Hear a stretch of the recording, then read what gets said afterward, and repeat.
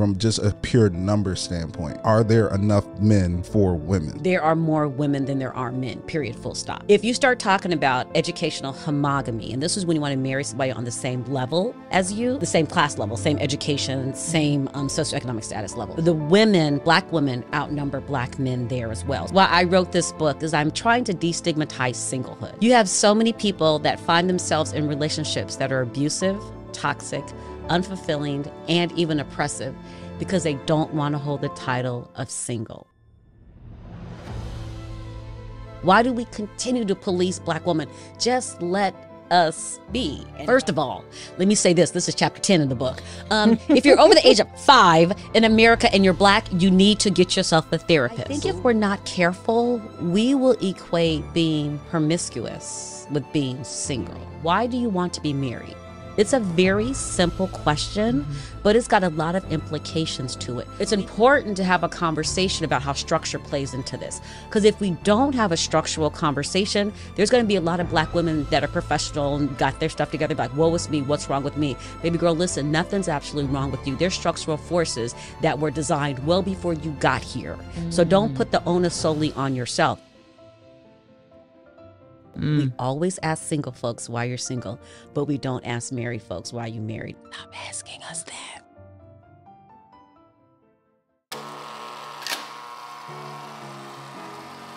Hey guys, welcome back to Real Love Scenario.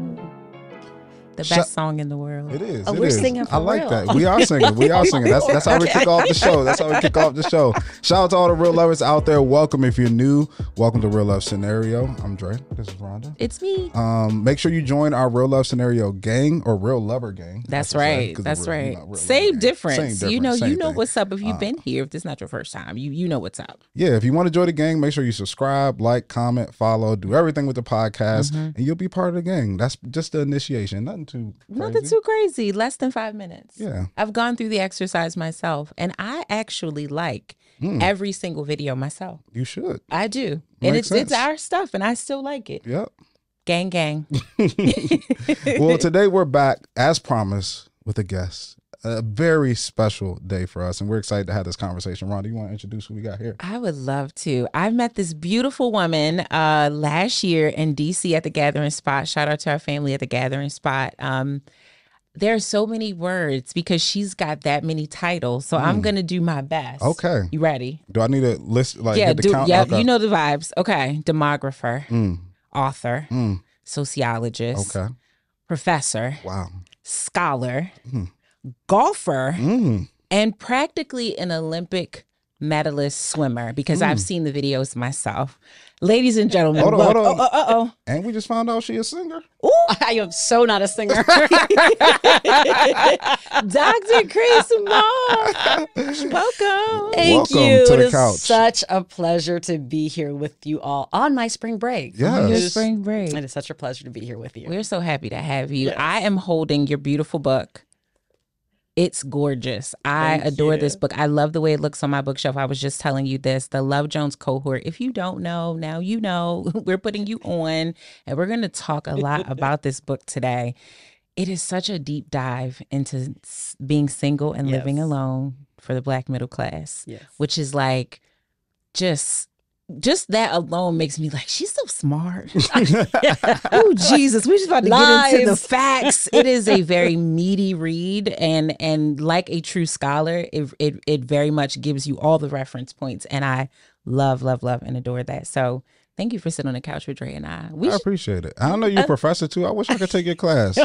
Oh, and I teach a whole class on the Boondocks. I heard about 16 weeks that. on the Boondocks. I heard about Please that. ask about that during the podcast. I do. I always wanted to talk to somebody who could deep dive into that because it's just such, and we ain't gonna go too long on this part. We'll That's loop back okay. around The to it. Boondocks is kind of worth it. But I love it because it's just like you have these satirical, like, just, you know, when it comes to figures in the Black community, Right. and it breaks it down so well. And I was just watching American Fiction too. I don't know if you saw that. I haven't before. seen it yet. It kind of has that same feel to it. And I love just somebody who's way smarter than me that can help me break down these different things, because I find it so interesting. Right. And I'm thinking, like, we're in a day and age where you have to meet the students where they are. Yeah. There's no reason why I should have like a textbook to try to talk about like race issues. I'm like, let's use the Boondocks and let's try to pick out the social commentary that runs through every single episode. And it's been such a great class.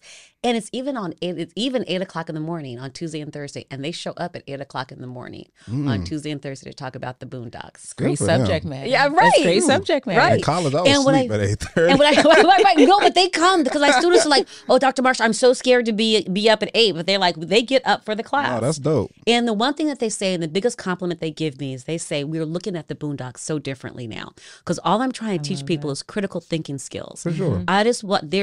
You see stuff at face value, but what's behind some of this? Yeah. So when they're consuming stuff on the big screen, the little screen, and on social media, now I've given them the tools to be critical thinkers. So that I love my class. I absolutely love my class. You have your Uncle Ruckus class. Just let me know when I can sit in the back and It's so funny because my TAs know, like, I don't want to talk about Uncle Ruckus, but we have to, right? Because every racial and ethnic group has an Uncle Ruckus. So we really need to just talk about how people buy into all of these stereotypes about their own racial and ethnic group and start to hate their own racial and ethnic group. So yeah, we have to talk about him. We have to. But first and foremost, we are going to talk about the book. And I have to read this because to me, this write-up in the back by Bella DePaulo, the author of Singled Out, I just love the way she sums it up. And she says, with the Love Jones Cohort, Kris Marsh has transformed the way we understand single people and single life, combining brilliant sociological analysis with the intimate voices of people who are single and living alone in the Black middle class. Dr. Marsh sets aside tired, old deficit narratives of single life, especially Black single life, and shows how single people flourish. This book is a triumph. I mean, perfect. That's so funny because I've never heard the back of the endorsements. I've never heard them like read aloud. No, it's perfect. I was like, whoever that Kris Marsh is sounds fabulous. So listen, as a forever student and a person who loved school, I really loved school, even though like college was right where I was like, that was the okay, yeah, I'm good here. To me, I had to bring back the good old who, what, when, where, why, right? So to me, I want you to like answer the question about the book in the who, what, when, where, and why. Why did you do it? Who is it about? Who is it for? When did you think of it? And really, why? Why the book? Wow. Okay. So let me see if I can do all of that. What I do want to say first, I want to talk a little bit about the cover of the book because you started out saying that you really liked the cover. Yeah. And if we can hold it up so you can see the cover. Yeah. So here's what's kind of interesting about the book. In the preface of the book, I say that this is a politics of citation. And what I mean by that is that I'm citing Black scholars that talk about Black families. There's so many scholars that do not look like me who have made their entire career talking about Black families. And I was not and could not write a book like that. So it's a politics of citation. I'm citing Black scholars, especially Black female scholars. So I finished writing the book. It took me 7 years to write it. I'm trying to find a cover. So I wanted like single people like doing really cute stuff, like at the grocery store, sitting at a coffee shop, doing yoga, and all single people. I found this beautiful illustration, and they were like this beautiful Black women, big, thick afros, thick lips, red lipstick, big earrings, everything. And I was like, let me do my due diligence and look at the artists of these illustrations. None of them, not any of them were Black. Really? Not a one. In fact, a lot of them were like in Russia.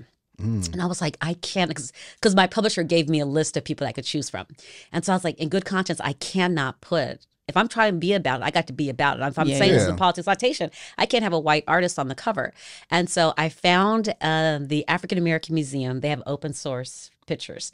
And that's actually a quilt. There's a Black woman who lived in DC, and she would bring young Black people to her house and teach them how to quilt. So it's a quilt. Awesome. And the reason why I thought the quilt really made sense is because I also talk about how friends play a central role in the lives of singles. So I was like, yeah, it just kind of all makes sense. Makes sense. Yeah, like, okay, but so why did I write this book? The main reason why I wrote this book is I'm trying to destigmatize singlehood. You have so many people that find themselves in relationships that are abusive, toxic, unfulfilling, and even oppressive because they don't want to hold the title of single. And so I'm trying to destigmatize singlehood and have people stand confidently in their singleness. And then I even say in the beginning of the book, I'm pro-marriage. I think Black marriage is a beautiful thing, only if it's done right. I'm not just going to endorse marriage for the sake of endorsing marriage, but it's really important that you stand confidently in who you are individually before you try to get into any relationships. It always baffles me when people think marriage is like a panacea. If I can just get married, all my social ills are going to go away. But that other person got social ills too. So you got two people that got social ills. Like, yeah, so just the boat is just a sinking. And so I really am trying to destigmatize singlehood. And I even say at the end of the book, after reading this book, I hope you're just as likely to ask somebody, why are you married, as you are to ask somebody, why are you single? We always ask single folks why you're single, but we don't ask married folks why you married. If single folks have to... Like, well, first of all, stop asking everybody, right? But if you're going to ask, be consistent, ask everybody. Because when you start to ask single people, it gets back to that deficit model. Something must be wrong with you because you don't have an MRS degree. Something must be wrong with you. And so I'm like, no, I push back on that whole entire narrative. Why I wrote the book, I started the book actually when I was in graduate school. I was a demographer, so I'm a trained demographer. So I build big, large data sets, and I did a lot of quantitative work. But then I even say in the book, I wanted to put metaphorical meat on the numeric bones that I built over my career. So the first part of my career, I published a whole bunch of academic journals that were all quantitative. And if you don't know how to read coefficients or standard deviations, it means nothing to you. Like literally, my head is spinning as we speak. Right. Synthetic cohort analyses, all those kind of great, like what? Like, right. So I'm like, okay. But here's the thing. I was really trying to establish that this group exists. Yeah. So I wanted to use national data to demonstrate that there was this demographic shift away from married couples to young Black professionals who weren't married and don't have any children, the characters you would see in the movie Love Jones. So I did the quantitative work. Then I said, I really want to talk to people, understand more about their lives. I want to understand what they are doing. As a demographer, here's what I know. Some people are just not getting married. I am not putting value judgment on it.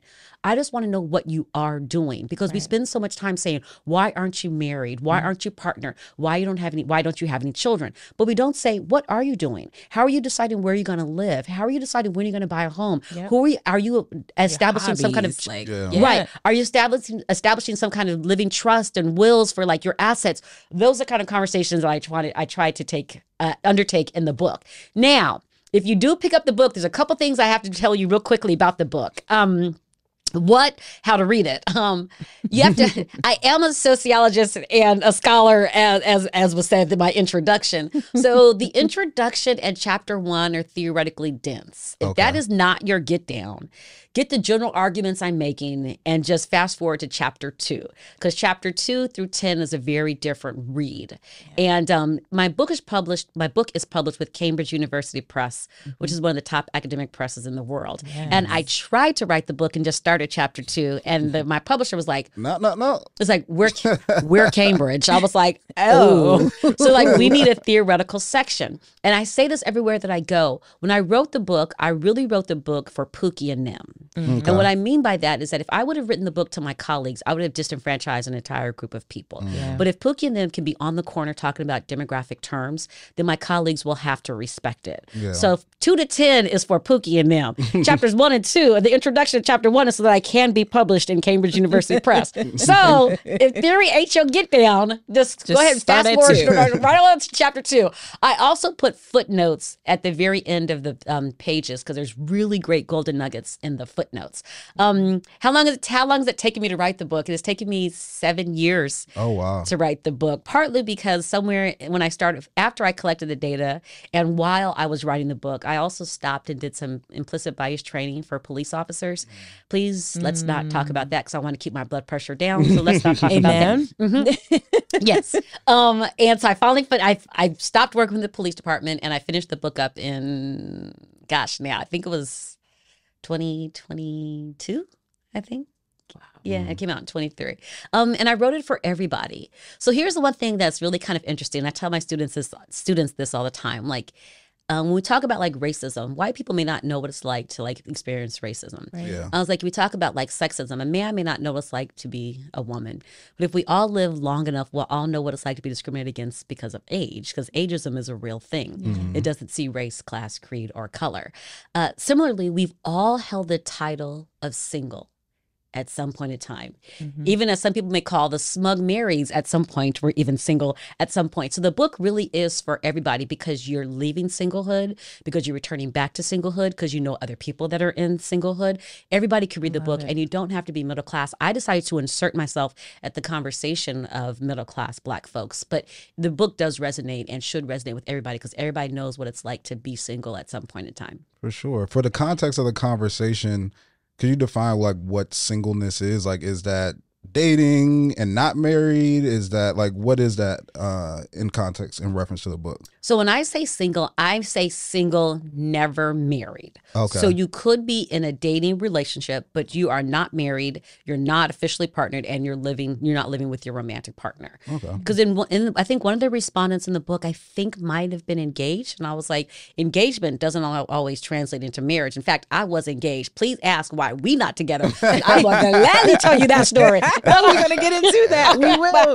But so it's okay. It's like you're just not living with the person. And the reason why that was really important, see, people push back a lot and say, well, what about people that are returning to single? And I'm like, no, I wanted people who have never been exposed to the stimuli. And the stimuli is actually marriage, because I wanted to ask some questions about like estate planning, right? And so if you think about people that were married, excuse me, if you think about people that were married and then they had like, we had one interview that we did with a young woman, and about 45 minutes or an hour into the interview, she's like, well, I was married, but like my husband is considered dead to me, so he don't count. I was like, well, that's not what we That's mean. not how it works. that's not how this works. There was somebody Even else. if he really was dead, Like- that's still not how it works. Not at all. There was somebody else that said, my children are money grubbing leeches. So when they turn 18, they're not getting anything. But you have children.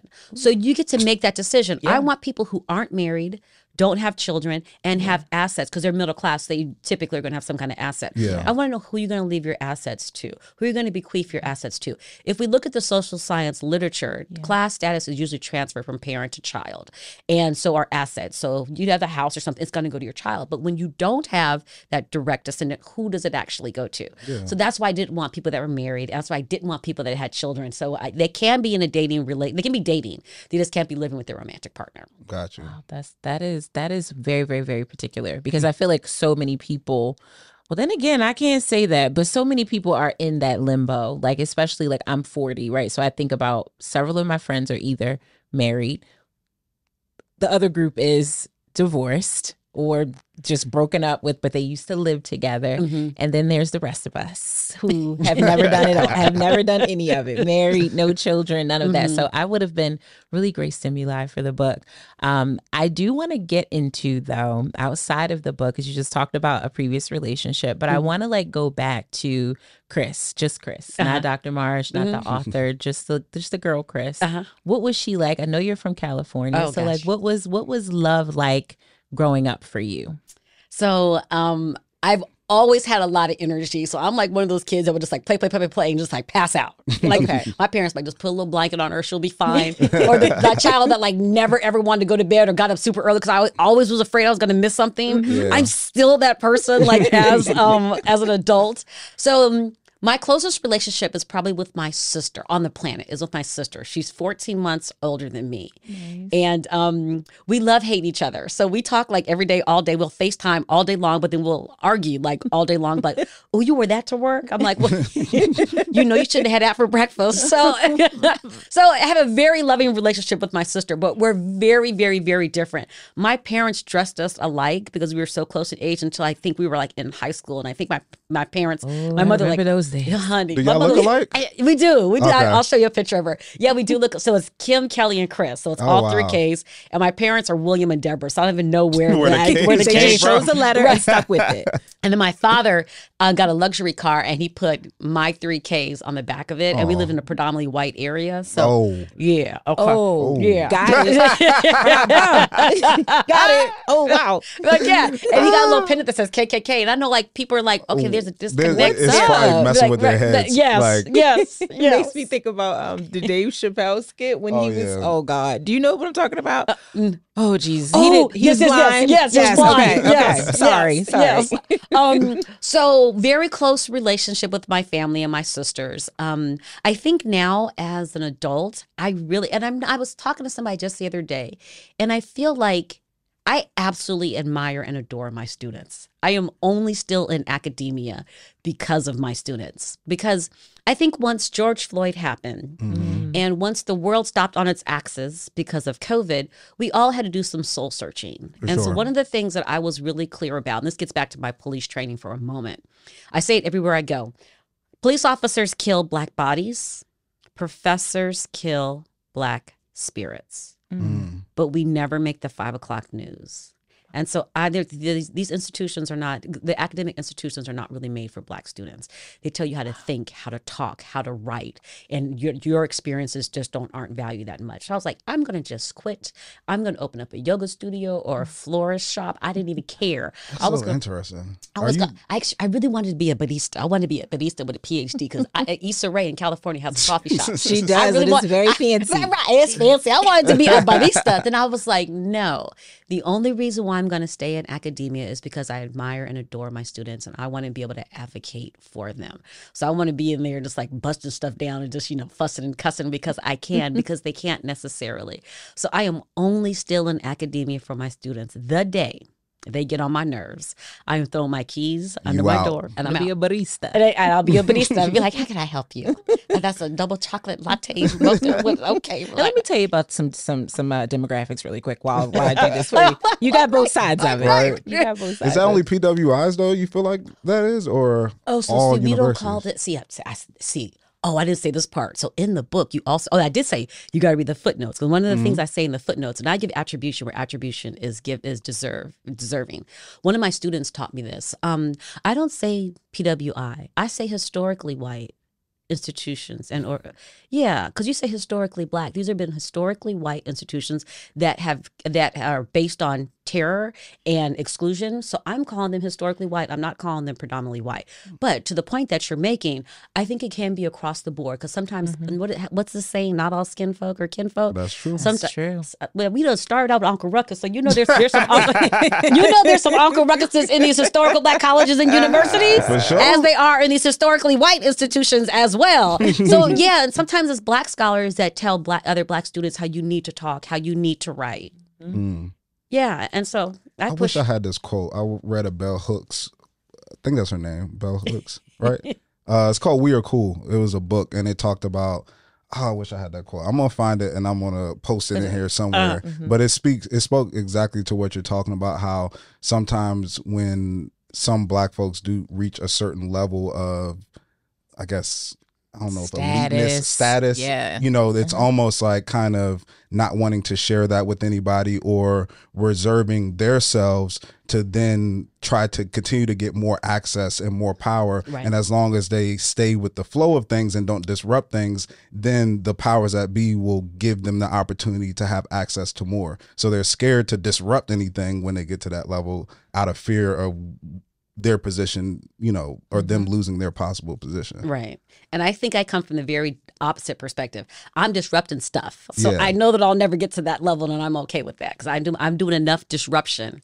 I'm a local level. I don't need to be like at a national level in the university setting. But yeah, I think in some ways you have to sell your soul. Yeah. And that's a conversation we had the last episode, and it kind of goes into your book too when it talks about singleness. I told Rhonda that I feel like one of the hardest questions in life is what is versus what should be. And a lot of times when you go with what should be, that is very lonely, right? Because things should operate this way, but you're disrupting things, you're going against the flow, and a lot of people get upset if you do that. So you're left out on your own. But if you go with what is, although it may not be right, you're going with the flow, so things can tend to be a lot easier for you. So I know when we're talking about different stuff with academics, that can be a thing, but I also think in relationships, that's a thing as well. And what leads to singleness, that a lot of people look at life and look at society and say, this is not how it should be. It should be like this, but sometimes that leaves them single, right? Because they're pushing it back against that. So how do you combat that in your mind? Like, how do you make that decision on a daily basis on choosing what is versus what should be? What is and what should be. That's a really great conversation. I think what's kind of important about the whole conversation is that so often we police Black women and tell them what they should and should not do. And I am of the mindset that just stop policing Black women. Let them do whatever they want to do. The book is about both Black men and women. But whatever they want to do, they should be able to do. If they want to date the bus driver, if they want to date the person that owns a fleet of buses, why do we continue to care? Why do we continue to police Black women? Just let us be. And if we want to be single, let us stand confidently in our singleness. If we want to be in a relationship, let us stand confidently in our relationship. But just let us be. You tell us how loud we should talk, how loud we shouldn't talk. You tell us how big our butts should be, how big our butts shouldn't be. You tell us how we should wear our hair, how our hair shouldn't be.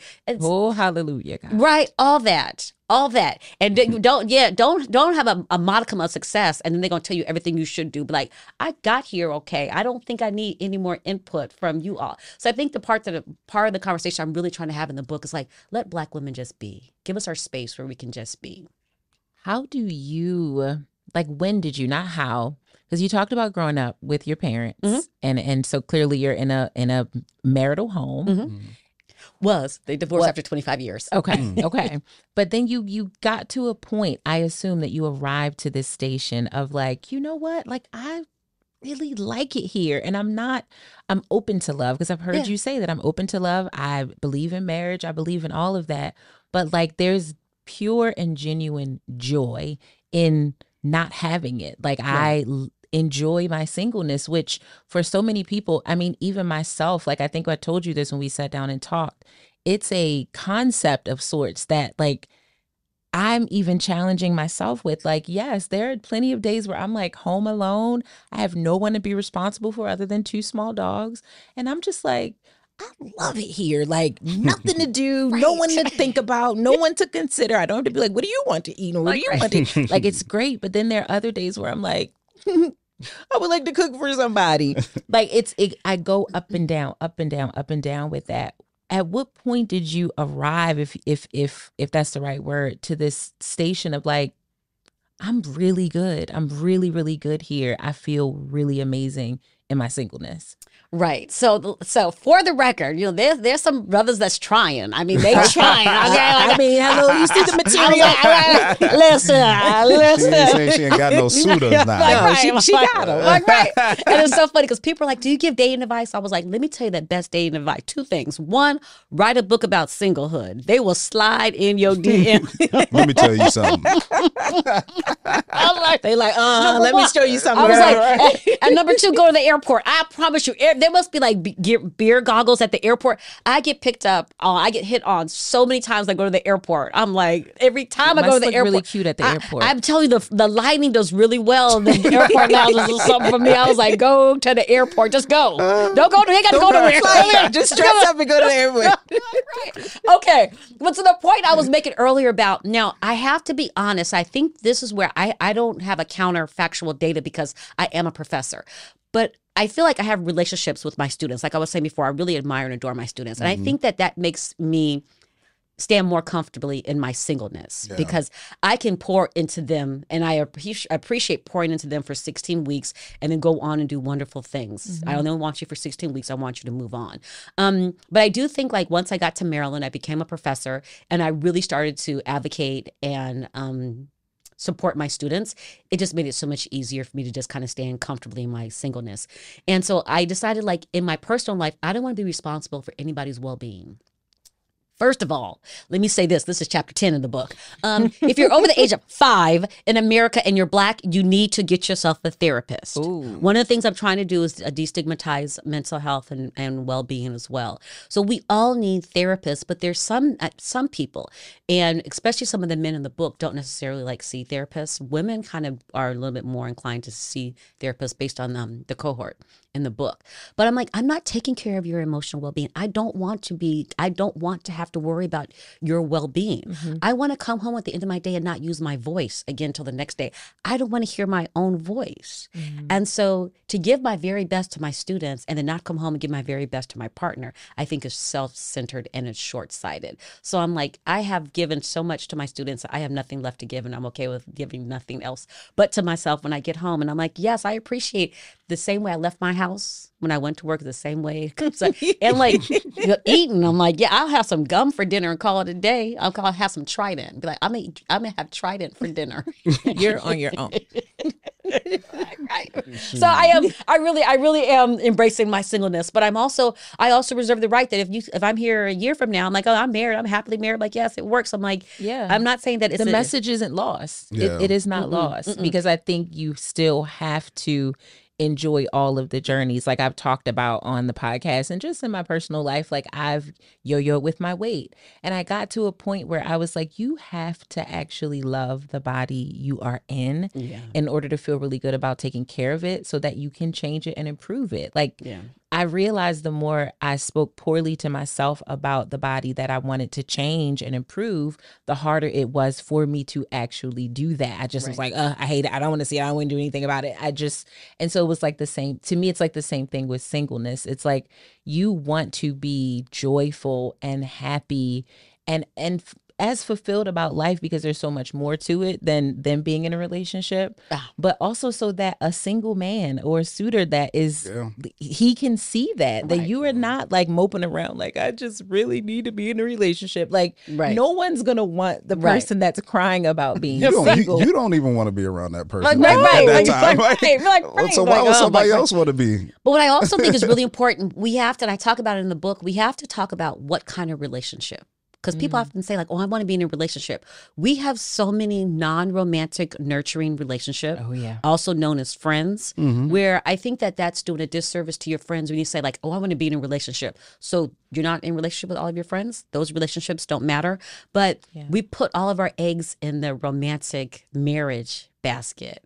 And then if we do get married, sometimes we forsake our friends, but your friends will be there. Your partner won't always be there. The data's kind of clear that you have people that are starting to age and partners are divorcing them because they just don't know how to deal with an aging spouse. But your friends will be there. Like when you tell your friend you ain't feeling well, they showing up with the ginger ale, the saltine cracker, everything.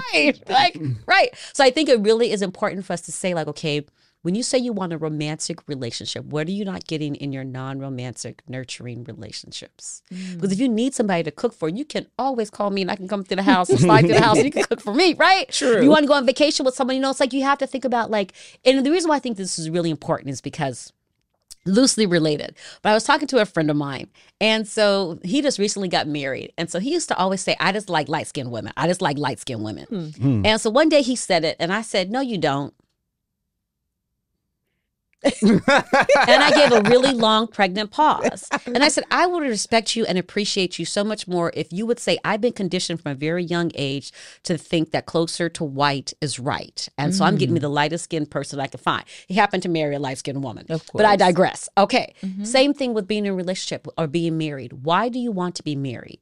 It's a very simple question, but it's got a lot of implications to it. We've been taught from a very, very young age that you're supposed to be married. You're supposed to be in this partnership. But why do you honestly want to be in this relationship? Because that's what you're taught. That's what you're longing for. It's a small question, but it has big implications. And I would admonish people, ask the question to yourself, why do you want to be married? Because if you look at like social media, there's one person I follow like on social media and like, everything's like so perfect in all their marriages. I was like, I'm going to unfollow you because this is not always reality. It is so not reality. But some people want that. They see that. And they're like, I want this too. I was like, but you don't know the backstory. Yeah. I was like, I got to unfollow you because you're just toxic. You're just toxic. I just can't. I just absolutely cannot. And that's why you're saying therapy is so important, right? To make a distinction between what you truly believe and what you've been taught to believe, right? Because even when I think of women and their singleness, there's the aspect of companionship, love, the dreamy feelings. But then also some women feel like if I want to start a family, if I want to have a child, it has to be in this construct, right? I can't do it without a husband, right? So that then forces people to settle and get in relationships too. So I can imagine, and then with women too, the biological like clock and stuff that people be thinking about, you guys have a lot of pressure just mentally on like trying to figure out when, why. And I feel like women feel the pressure of singleness a lot more than men because our runway is a lot longer. And honestly, if we reach a certain level, we're desired at a certain point. So we have typically a lot more options, I feel like, too.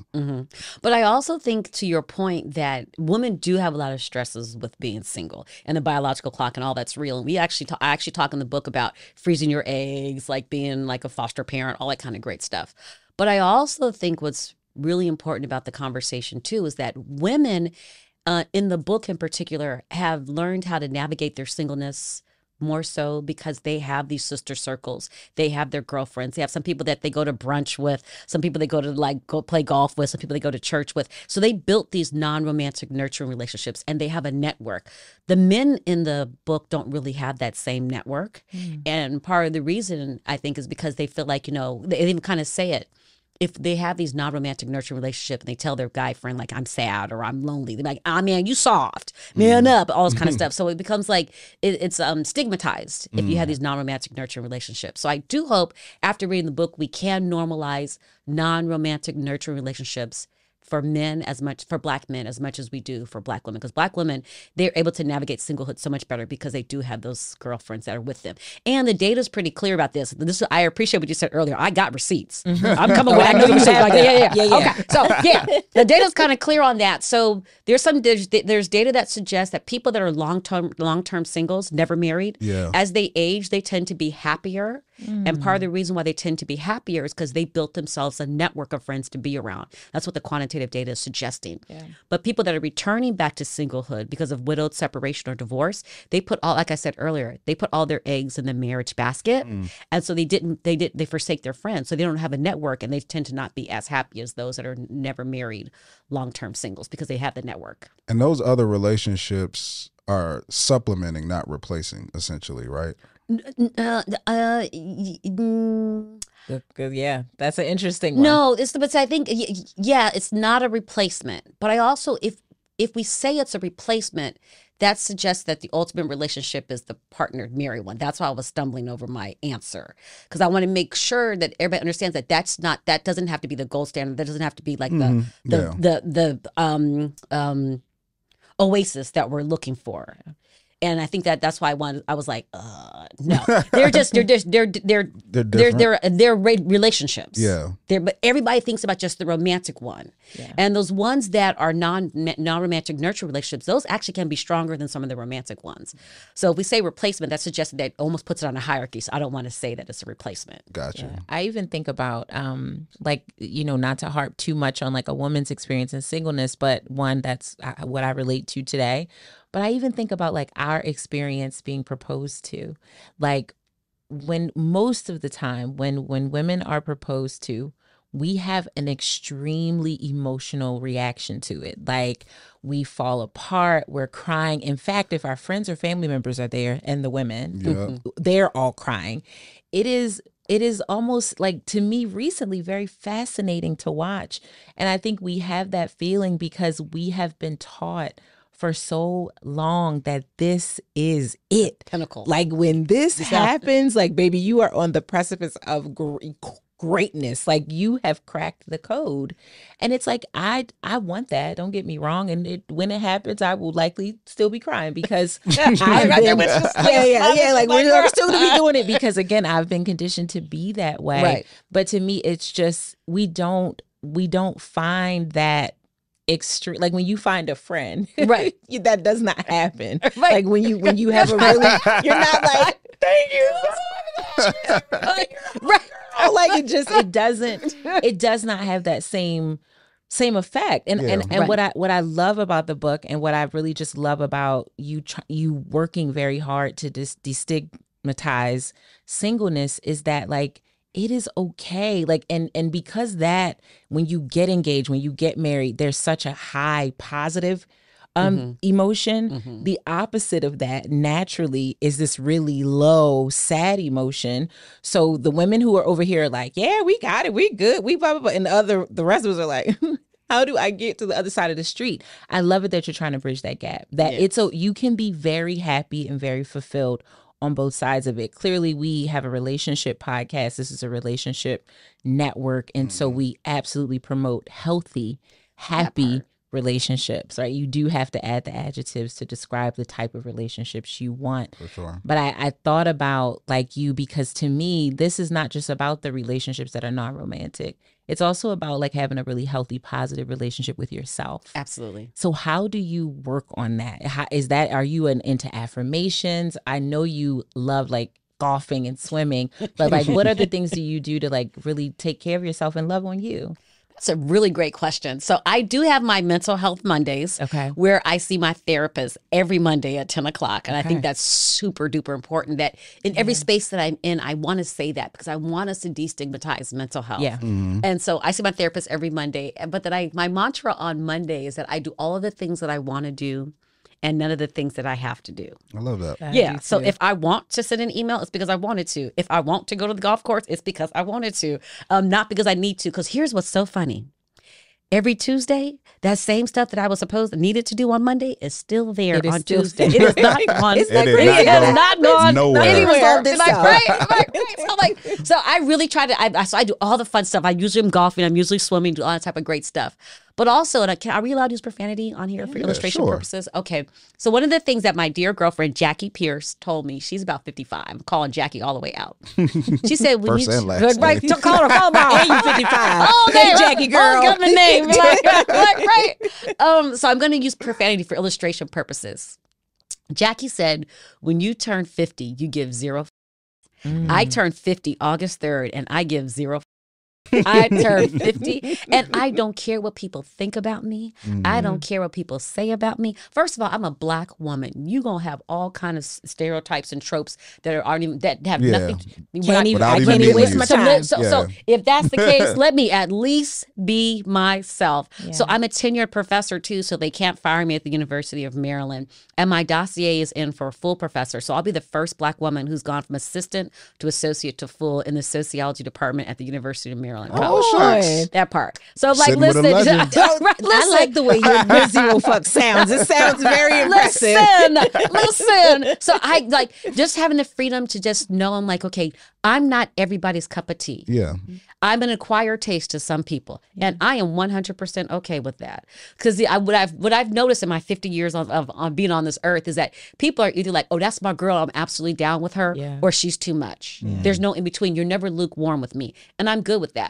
But I'm like, I know who I am. I stand confidently who I am. I know if you with me, you with me. If you're not, you're not. But I just don't. I try my very best not to. I don't get caught up in what people think about me. For sure. I mean, anybody who sits on the fence, if it never works. Like somebody still doesn't like you. Some people still do like you. Even when they try to play the middle, it doesn't work. Yeah.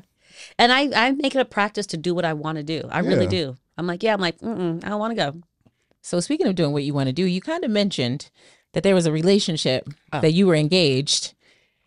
And it went left. And listen, on this show, we talk about real love scenarios. Okay. People write in, they tell us about their scenarios. So tell us a little bit about this scenario. I think I might change the name to protect the innocent. I call Jackie Pierce all the way out, but I won't call him all the way out. Right. But let me just say it like this. Let me just say it like this. We're going to call him Bob for the sake of this conversation. Bobby. Hey, Bob. So I met Bob when I was in graduate school in California. Okay. And so Bob and I decided we were going to get married. So he proposed all this kind of nonsense. I was like, yeah. He's like, are you going to tell your friends and family? So it was kind of like a little private proposal. I was like, no, just see the ring.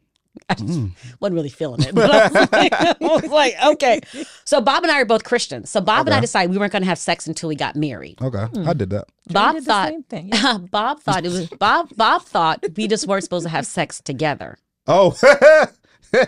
Wait. No, like you two weren't supposed to have sex, but Bob could do what he wanted to do. That's what Bob told me. Oh, Jesus. So, it was somebody recently. Yes. So y'all weren't waiting for marriage. You were waiting for marriage. Right. It was right. So Bob has since gotten married and has gotten divorced, and I think he might be married again. I don't know. But Bob was tall, dark, and handsome, and just chocolate. I mean, he was just dripping with chocolate.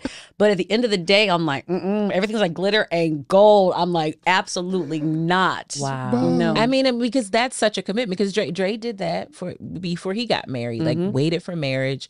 But that is in fact a commitment. And if you're reneging on that, why would I proceed into the actual? That's right. Do. Yeah. I was like, right. And then one guy just recently, he told me, he said, I'm trying to remember exactly what he said. He said something like, "Oh, you're just too much. Like, you come into the room, people gravitate towards you, and you're extraordinary. I didn't see somebody who's gonna just blend into the walls, and you take too much work." And I was like, like 45 minutes he went on about all that I was. Oh. And so I was like, you do realize this whole conversation is about you and it has nothing to do with me.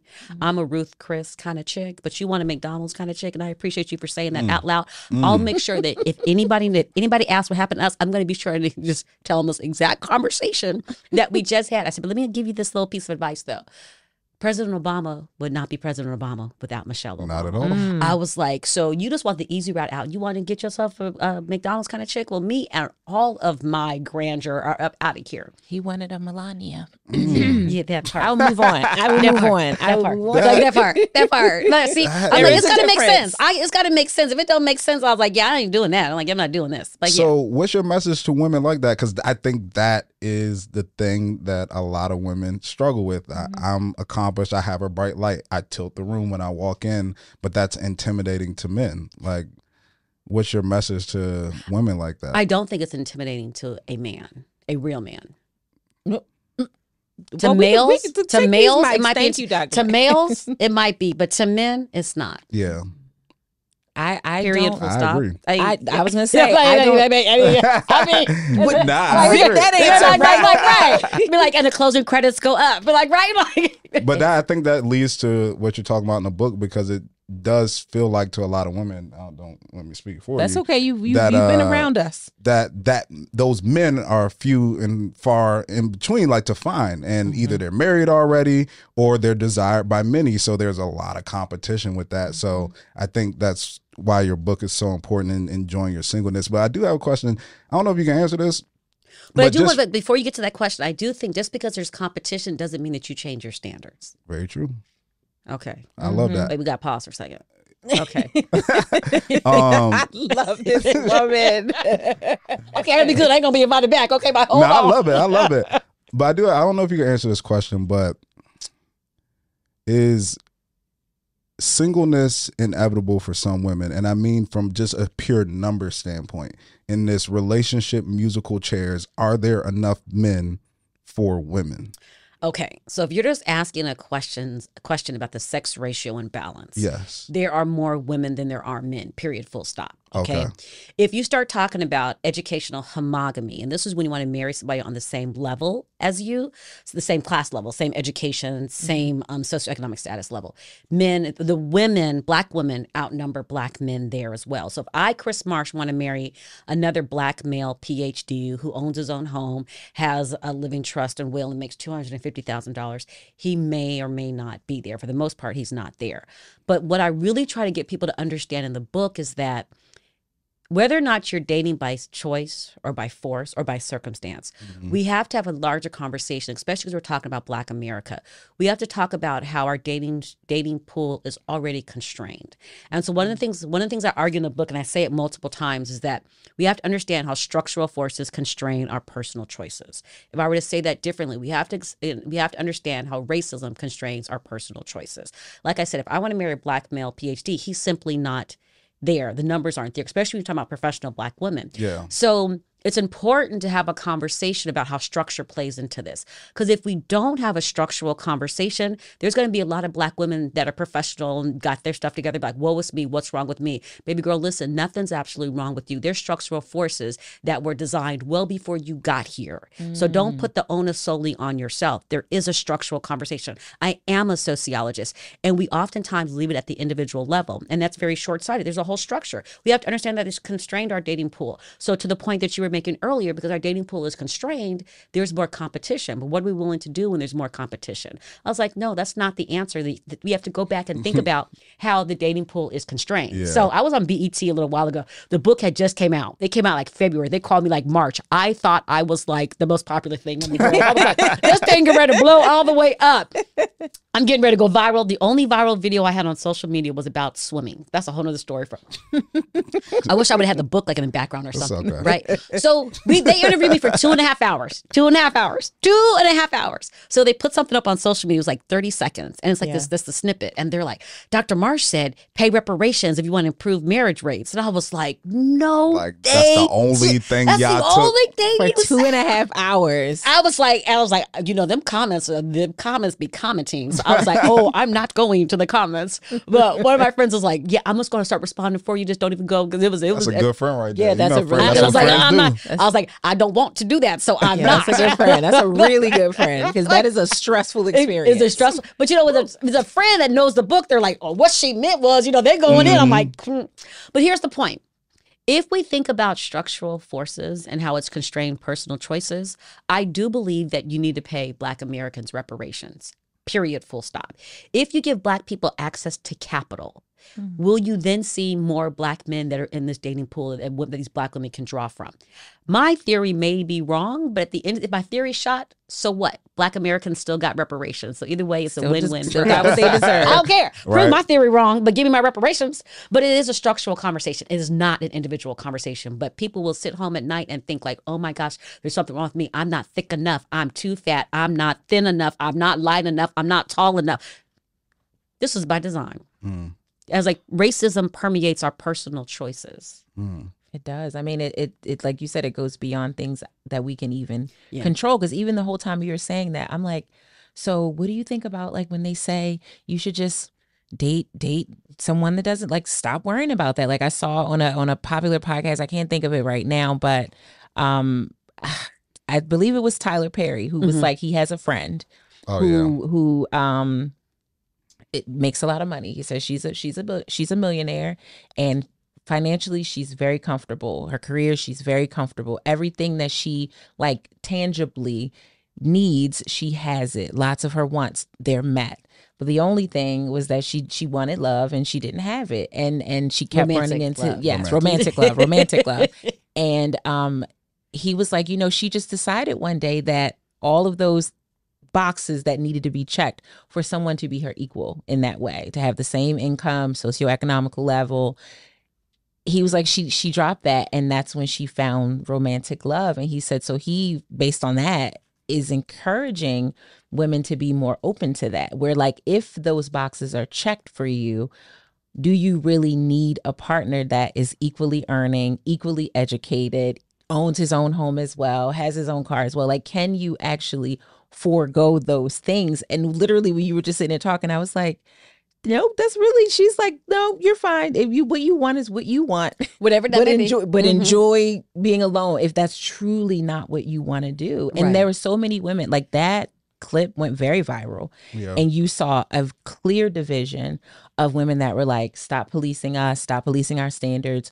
Those who want what we want, we're going to go after what we want. We're not going to dumb it down no matter what the numbers say.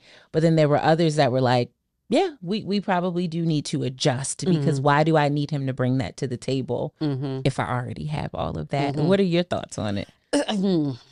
Okay, so I got a couple thoughts.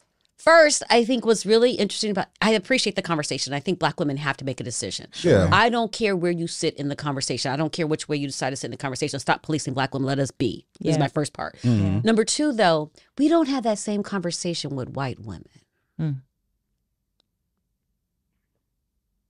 Pause. Pregnant pause. Okay, so instead of spending so much time talking about what Black women should and should not do, why don't we try to advocate for reparations? Put your energies other places. White women don't have those structural forces that we have to contend with. We have those structural forces. So if you want a whole bunch of men that got PhDs at buying houses, that's like, give us access to capital. It's a structural conversation. I will not allow it to be left at the individual level, because if we do, there will people be at home crying themselves to sleep thinking they did something wrong. So I have to keep pushing back and say, let's have the structural conversation. White women are not sitting here having this conversation. Why is that? Do you think it's because they view marriage differently than Black women, I guess, structurally, or how they were brought up, that the view of the purpose of it and what to get out of it is viewed differently than Black women? I don't know that they view it differently. And that, Black women are not a monolithic. We're not a monolithic group, so we don't know about all Black women. But it's not so much about how they view it. It's about the access. They have access. There's white men that have the same kind of. I get what you're saying. Yeah. Yeah. So it's not. So it's not an issue. It comes with ease for the most part. Right. Because they're gonna find men that have like the advanced degrees like they do, or make the $250,000, whatever it may possibly be. So it's the numbers. It's a numbers game for them. But we could argue like whether or not like white women see it like as contracts or something like that. Yeah. That could be part of the conversation, but I think Black women, there's some Black women that might see it the same way too. Yeah. I think. Go ahead. No, I was just saying, even with that conversation too, as I think about it too, I think if you're in that like top 1%, 5% of earners, just in general, just whether you're a man too, and you want somebody at that same level, it's going to be challenging as well. Not as challenging as it would be probably for a black woman, but just you have to understand, I think if you're at that level of being an earner or something like that, it's just going to be hard to find, or more challenging to find your equal. No matter what your gender is. Yeah, and then you start adding just additional layers, like where you live, what your physical preferences are, what like, you look like all of these things that are just factors that just go into dating. Like you can't control what people see and what they like your friend who's like, I like light-skinned women. Like, you know, right? Like you know, like they're so. Said no, you don't. Like like no, you don't. That's not it. But the data's pretty clear, right? So what we do know is like, regardless of race, people typically gravitate to people that are like them. Yeah, very true. And so, but then when it gets to black Americans, like, okay, well, now you can't do that. You don't have the same, black women in particular, you don't have the same ability. That's kind of like naturally what we do, gravitate to people that are like us, whether or not that's race, class, not gender, but hobbies, interests. We gravitate to people that are like us. And so you're telling them that they can't do that. Yeah, you can't like that. Like you can't do that. But the data's clear. That's what we know. Yeah. It's called homogamy. It's pretty consistent. That's what we do. I really want you to like, I don't want to say give tips, but like a real lasting message to people to like how to have this joy that you have truly, because it is, I mean, you can see it. I'm sure you all are watching at home. Like it is. By the way, I thought this was just audio. I did not know it was. I said that even if you're not watching it, you can hear it. You can hear it, that there is like true joy. There are people who probably think like, oh, this is an act. You're just bitter. You're just doing this because you're just trying to keep black women single. Like this is not real. But I feel it. Like I follow you on social media. I see it. Like you are truly happily living your life. One part of that is that you're single. One part of that is that you're single. You're so much more expansive than that. Like, how can people really tap into that joy? Not just women, but single men as well, who may feel like that feeling that I sometimes feel, like that loneliness, or like, I don't really want to have to be this way. How can we get out of that rut? Right. I wish I had like some like really great final thoughts.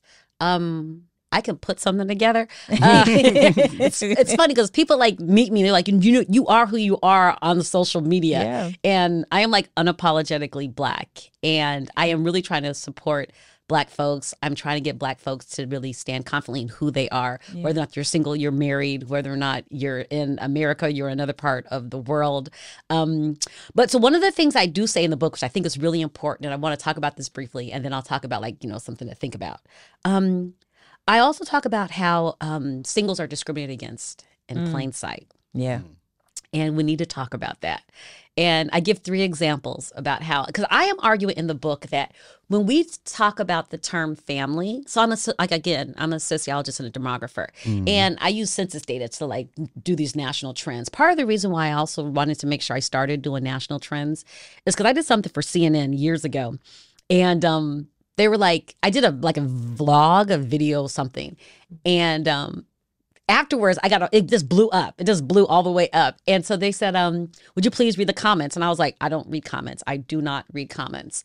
And they're like, no, they're not that bad. Like, how about we pull some of the comments out and you just respond to them? And so I was like, okay. So they gave me like 10 or 12. I was like, these are the good ones? God, I do not want to see the bad ones. So one person, and I'm assuming it was a male, I'm just stereotyping, but this one guy, I think his name was like a male name.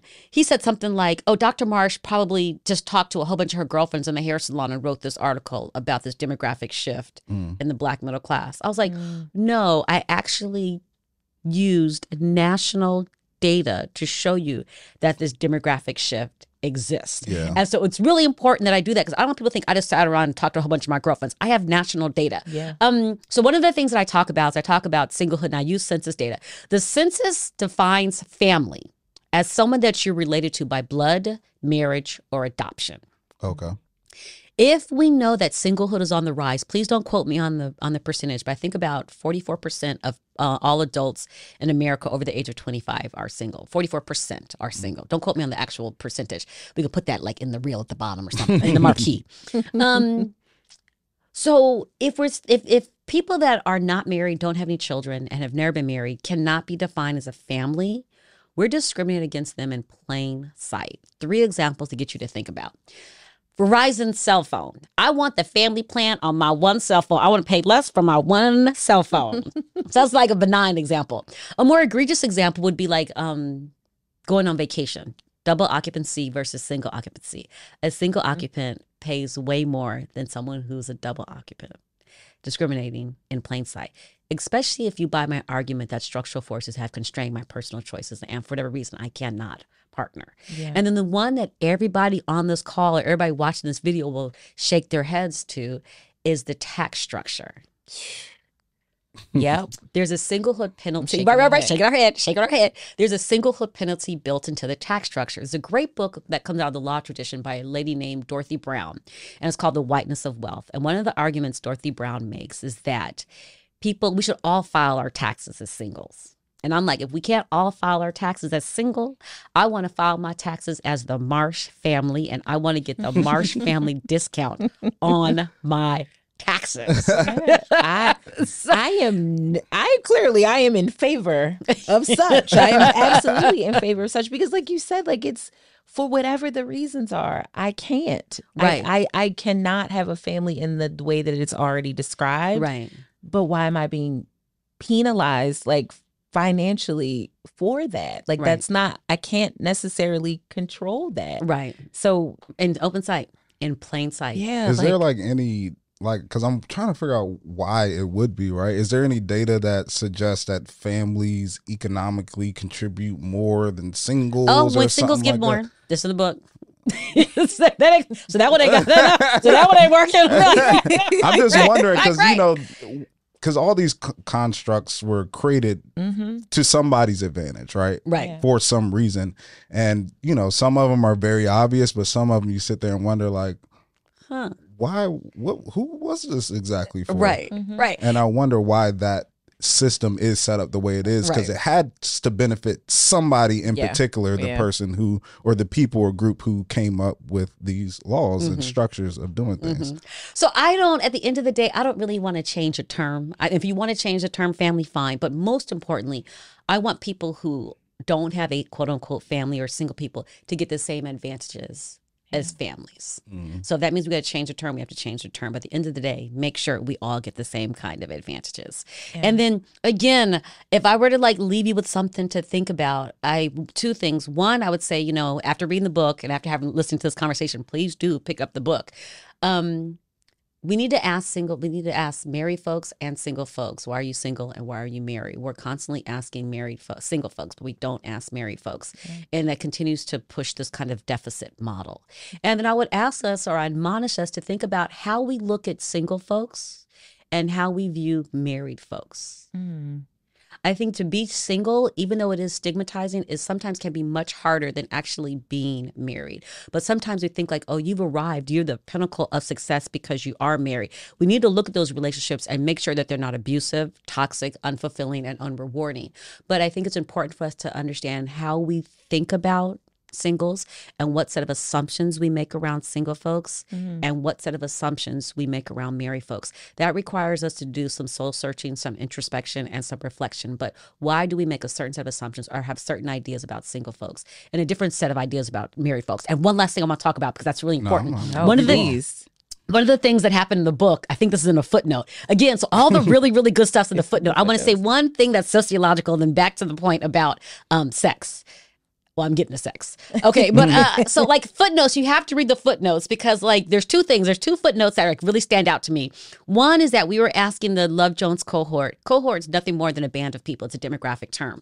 I wanted to make sure people who didn't have access to education learn new terms. So my mother will be in the grocery store. Oh, Christy's cohort of people. I was like, Mother, that's not how you do it. My mother running around using cohort. That girl, she gonna use some cohort. I'm like, thank you, Mother. I got a new word. So we were talking, and we were asking, like, how did the Love Jones Cohort think about like their responsibility to the larger Black community, right? And so they talked about W.E.B. Du Bois's notion of the talented 10th. Real basic terms, W.E.B. Du Bois, being a sociologist, said that 10% of the Black population will uprise the entire 90 other percent. He pushed back against his own idea later on. But I, as a sociologist, as a Black female sociologist, could not leave the conversation there. So I put a footnote and said, at the same time that W.E.B. Du Bois was writing, there was another scholar who was writing. The argument this scholar was making was that if you improve the life chances of Black women, you'll improve the life chances of everybody. That scholar's name was Anna Julia Cooper. A lot of people don't know her because there were gatekeepers that wouldn't allow her work to get published. A Black woman, brilliant. Some of the gatekeepers happened to be W.E.B. Du Bois. One of my graduate students in Canada wrote a really good article about W.E.B. Du Bois and Anna Julia Cooper. And the academic rumor skedaddle, her name is Kim Martez Phillips. Some of the academic skedaddle is that he actually plagiarized some of her stuff later on. So I, as a female scholar, Black female scholar, could not have W.E.B. Du Bois in my book without putting a footnote like, bam, there goes some Anna Julia Cooper right there for you. One other footnote, then on to sex. So there's another footnote where we're talking about the gender wage gap. And we know that women make less than men, right? Sure, yeah. So there's a thing called equal pay day. And this is going to get to my shoes that I have on because I actually have on some Allison Felix shoes. I want to make sure you get my Allison Felix shoes in the shop. They are very cute. I'm going to tell you about them in a second. Okay. So it's called equal pay day. So what it is like it's how far women would have to work into the new year to make what the average white man made the following year. So don't quote me on the numbers, but I think like if we think about it just from like a male-female perspective, women would have to work until March of the new year to make what the average white man made the following year. This is based on 2020 data and it's in the book. But for Black women, Black women had to work all the way until September of the new year to make what the average white man made. I calculated it up. I think it's 264 days we had to work into the new year to make what the average white man made. That's a footnote. That does not necessarily relate to the singlehood or anything like that. But that's a sheer sociology. And so to the point, Allison Felix, when she told Nike she was pregnant, they decreased her contract by 70%. She dropped Nike and started her own shoe line. I have them in every single color, flavor, flair. She also had a shirt that came out a couple of weeks ago that said, "Pay me like a white man." And let me tell you, wearing that thing in the airport. That's why they was all looking at you. She said they all looking at you. It's a sweatshirt. It's a sweatshirt. Dr. Marsh. It's a sweatshirt. I'm like, right. I have another one that a Black woman made and it says, they've stolen more than we could ever loot. That's deep right there. That one is good. I need the link. I was like, I gotta see what part of the country I'm going to now right now because I was like, yeah, like, right. And it's really a lot of white men when I have on my "Pay Me Like a White Man," they're like, "I like your shirt." I'd be like, "Bet." I'd be like, "Bet." Okay, the last comment I was gonna make about like how we stereotype, how we make a certain set of assumptions about single folks. One of the things I had to grapple with is that sex just did not come up. Yeah. And so I called my colleague, Bella DePaulo, one of the people that I call, and other people that I write, and I was like, sex did not come up at all. I was like, I don't know what I should do about this. I think I put it in a footnote. I don't remember. I actually don't remember where I put it. But sex really didn't come up. And so I was like, okay, I don't know what I'm going to do with this. So I remember I did a book talk at a private book talk at a house. And so one of the ladies said, well, Dr. Marsh, I appreciate the book. It's really inspiring, blah, blah, blah. But what about sex? Sex just didn't come up. And I was like, I think if we're not careful, we will equate being promiscuous with being single. And I interviewed 74 people. Sex did not come up. And let me tell you, so people are so baffled. They're like, are you sure you asked the right questions? I was like, why do you think sex had to be a part of the conversation? Yeah. But because we're very obsessed with it as a culture. As a people. We just that are. part. Now, I ain't say Black folks. We ain't not Black folks. I ain't say Black folks. Ain't that white people in us? Yeah, there's a world. Yeah. Or when you're discussing singleness, people think it's like, so you don't get to have sex? Like, what are you doing? Or are you out there getting a whole bunch of it and don't want to settle down? It's like sex did not come up. Yeah. Gets back to the point about what assumptions you make about single folks and what assumptions you make about married folks. So what assumptions do you have? Because some of the most promiscuous people and not with their partners. Married. And not with their partners. Bob. Time to go now. Bob. Like we told you all the way out, Bob.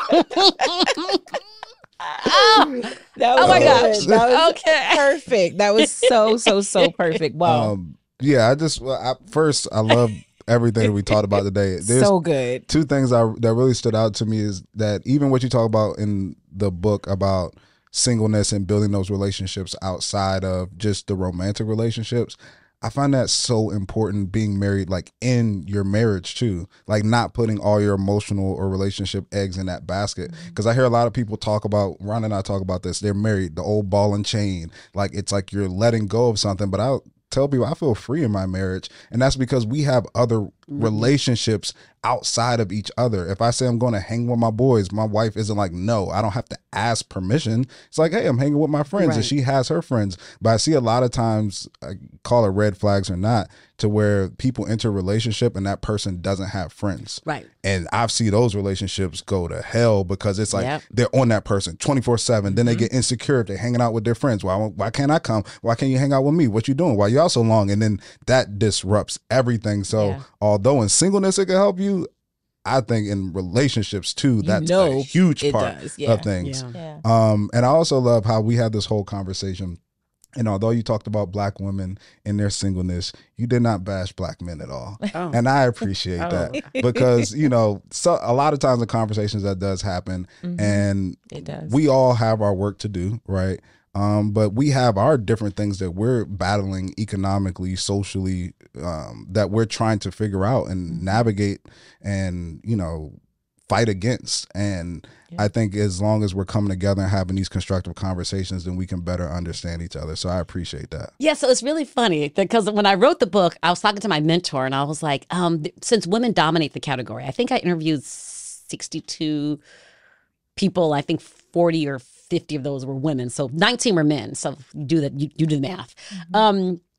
I could have written the book just about Black women, but I didn't want to. And part of the reason why I didn't want to is because I think that it's not just a Black woman issue. There are at least 19 Black men out there who have never been married, don't have any children. I interviewed them, right? At least 19, right?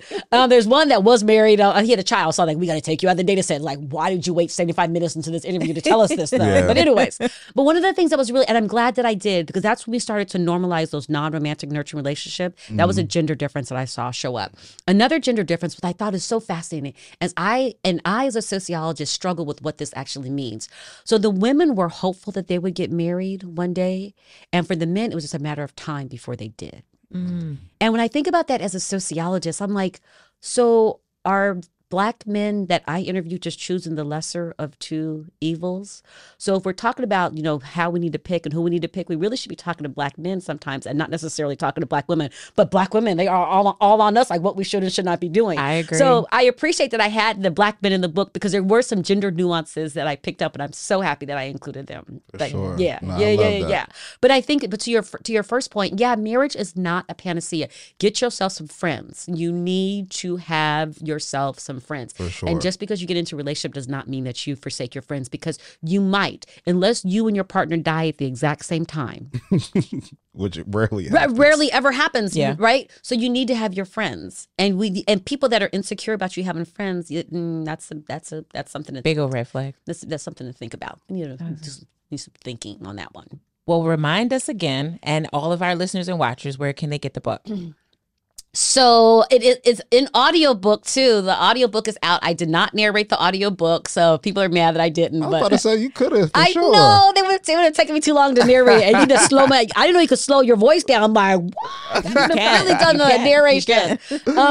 So I prefer that you get it from any independent Black-owned bookstore. You can just go and ask for it. I know they have it at Sankofa in DC. I'm actually doing a book talk there soon. You can get it on Amazon, and you can also get it from Cambridge University Press. Listen, here's one part I do want you to understand, because I did not know this about academic presses.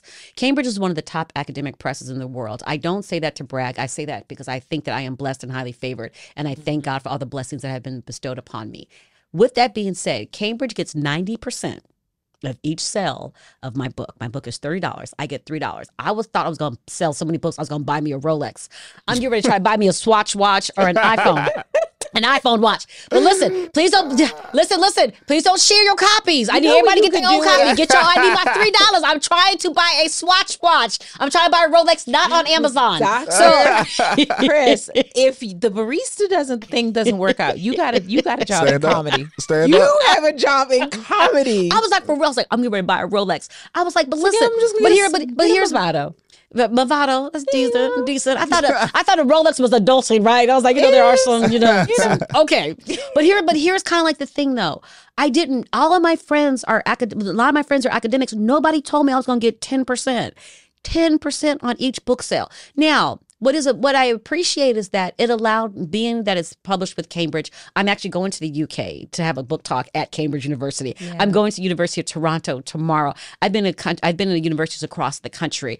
I've been in South Africa talking about the book. So I do think that Cambridge opened up some doors. Yeah, and I got a chance to be I got a chance to be on the podcast with you all. So yeah. But the please, second book, give her at least 50%, Right. All right. And also just when you buy your book, buy one for your friend. Yes, buy one for your friend. Please don't make copies and share. Don't get the PDF. I needs my $3, please, and thank you. No bootleg videos and no bootleg books, please.